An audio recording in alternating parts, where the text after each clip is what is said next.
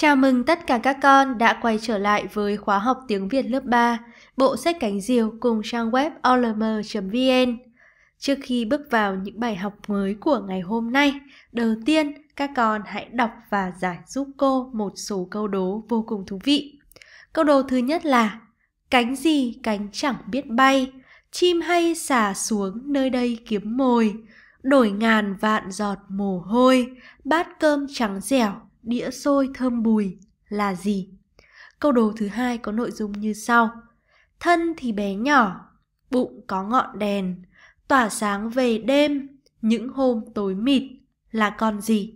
Và câu đố thứ ba có nội dung như sau: bằng cái vung, vùng xuống ao, đào không thấy, lấy chẳng được là gì? Để gợi ý cho các con về câu trả lời của những câu đố này thì cô có một số hình ảnh như sau.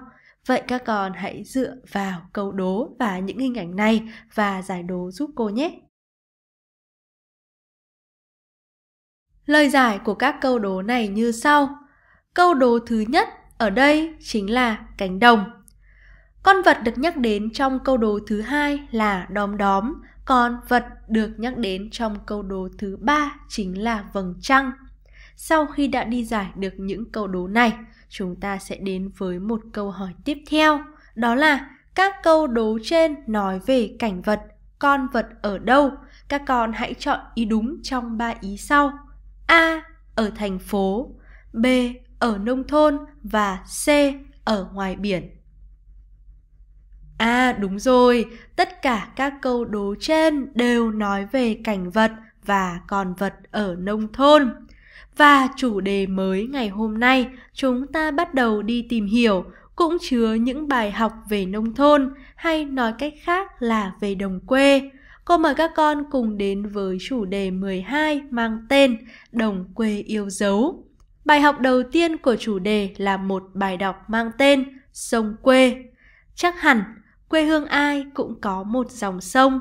Bạn nhỏ trong bài thơ Sông quê này rất yêu dòng sông quê hương mình và đã có nhiều kỷ niệm đẹp bên dòng sông thân thương ấy.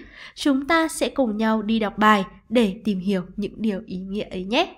Bây giờ các con hãy chú ý lắng nghe câu đọc mẫu bài đọc này. Sông quê. Gió chiều du hiền hòa, dùng bờ tre xào xạc, bầy sẻ vui nhả nhạc, rộn rã khúc sông quê. Ngày 2 buổi đi về, qua cầu tre lắt lèo, tiếng bạn cười trong trèo, vang vọng hai bờ sông, và câu hò mênh mông, lắng tình quê tha thiết, thuyền nan nghèo dăm chiếc, lặng lờ trôi trong chiều.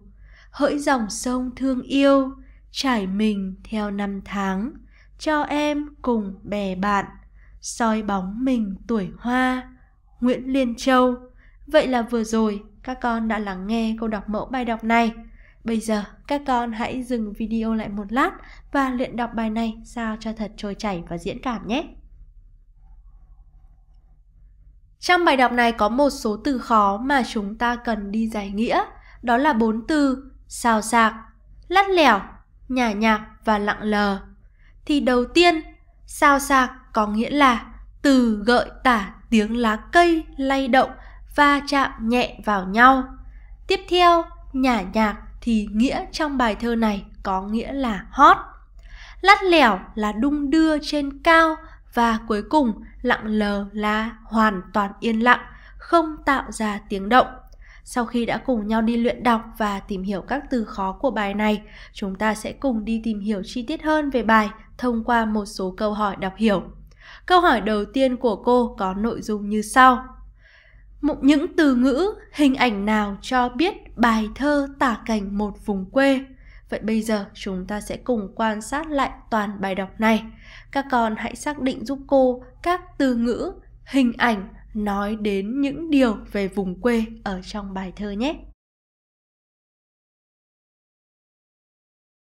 Trong bài thơ này, ngay từ nhan đề của bài là sông quê đã cho chúng ta biết bài thơ tả cảnh một vùng quê. Không chỉ vậy, còn có các từ ngữ như bờ tre xào xạc, bầy sẻ, khúc sông quê, cầu tre lắt lẻo, tình quê tha thiết, thuyền nan nghèo dăm chiếc. Nhờ những từ ngữ, hình ảnh giản dị ấy mà ta nhận ra bài thơ tả khung cảnh thanh bình của một vùng quê. Nếu như các con có những bạn thì ở thành phố, chưa từng được ghé thăm những vùng quê êm đềm ấy, thì qua những từ ngữ và hình ảnh này, các con cũng có thể hình dung về những sự vật, hình ảnh của chốn đồng quê. Có thể nó không tráng lệ như chốn thành thị, nhưng nó lại tạo cho chúng ta cảm giác thật bình yên, khoan khoái và gần gũi. Chúng ta sẽ cùng bước sang câu hỏi số 2. Tìm những hình ảnh yên bình của dòng sông quê hương. Vậy các con lại đọc bài và tìm giúp cô những hình ảnh ấy nhé. Những hình ảnh thể hiện sự yên bình của dòng sông quê hương đó là gió chiều du hiền hòa, dung bờ tre xào xạc và thuyền nan nghèo dăm chiếc, lặng lờ trôi trong chiều. Dòng sông quê hương hiện lên thật yên bình, tiếng gió chiều thổi cũng thật nhẹ, thật hiền hòa, chỉ đủ để tạo nên tiếng xào xạc nơi bờ tre. Thuyền nan cũng ít ỏi, chỉ có dăm chiếc, trôi lặng lờ thật là nhẹ. Tất cả đã tạo nên một khung cảnh yên ả, êm đềm, không có quá nhiều âm thanh ồn ào náo nhiệt như ở thành phố. Ngắm nhìn khung cảnh này, ta cảm thấy thật bình yên và nhẹ nhàng. Thế nhưng, gắn liền với hình ảnh dòng sông còn có cả những âm thanh vui tươi và ấm áp nữa. Các con hãy tiếp tục cho cô biết những âm thanh nào đem lại không khí vui tươi và ấm áp cho dòng sông. À đúng rồi, những âm thanh đã đem lại không khí vui tươi và ấm áp cho dòng sông đó là tiếng gió rung bờ tre xào xạc, tiếng bầy sẻ vui nhả nhạc làm cho rộn rã khúc sông quê. Còn có tiếng bạn cười trong trẻo, vang vọng hai bờ sông và câu hò mênh mông, lắng tình quê tha thiết. Những tưởng dòng sông quê thật yên tĩnh, nhưng vẫn xuất hiện những âm thanh khiến cho không gian sông quê trở nên vui tươi và ấm áp. Nó yên bình nhưng vẫn có sự xao động, chứ không hề buồn tẻ và hiu quạnh. Đó chính là âm thanh của cuộc sống, của thiên nhiên, của con người hòa vào nhau, tạo nên bức tranh sông quê thật sinh động và hấp dẫn. Chúng ta sẽ cùng đến với câu hỏi thứ 4. Bài thơ thể hiện tình cảm của bạn nhỏ với dòng sông quê hương như thế nào? Vậy nếu một người có thể miêu tả dòng sông quê hương một cách thật đẹp, thật bình yên và gần gũi như thế, thì người ấy đã dành cho dòng sông quê hương tình cảm như thế nào? À đúng rồi, bạn nhỏ gắn bó thân thiết với dòng sông. Tuổi thơ của bạn có nhiều kỷ niệm bên dòng sông này. Chính vì thế, bạn nhỏ rất yêu thương và trân trọng dòng sông, coi nó là một phần không thể thiếu trong tuổi hoa của mình. Chính vì những điều đó, bạn nhỏ đã dành cho quê hương tình cảm tha thiết. Chắc hẳn sau này khi lớn lên, dù có đi xa đến những miền đất mới, nhưng sông quê vẫn là một hình ảnh thân thương, in đậm trong tâm hồn và trái tim của bạn. Vậy từ những điều mà chúng ta vừa tìm hiểu, cô có thể rút ra kết luận như sau về bài thơ Sông quê.